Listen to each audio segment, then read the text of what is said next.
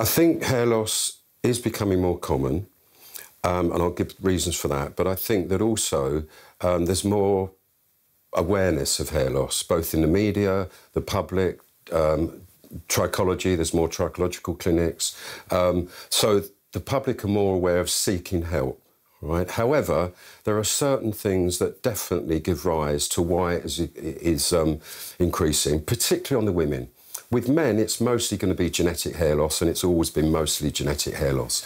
But with women, you've got increased menstruation, you've got iron deficiency, a lot of women are dieting. Hair is a wonderful barometer, and it picks up a lot of these things. So they're having problems, and what's an interesting point is that early on in my career, we used to see much more men than women. Most of the women we saw were for split ends and hair care.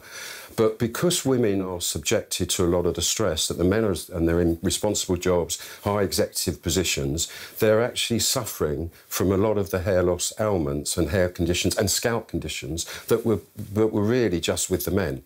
So the whole spectrum of seeing women with all these conditions has increased. But I think, as I said to you, I mean, women are much more on the pill now, so it regulates their menstruation. So they're more likely to be more iron deficient.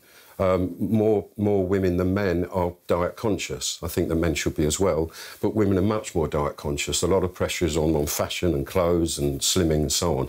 And as I said, hair is a very good barometer, and it needs good nutrition to maximise the growing of the hair. So for those reasons, they're experiencing a lot more hair loss. On scalp conditions, stress is a major influence on producing dandruff and eczema and so on. So again, they're more susceptible to the stress because of the positions they're in.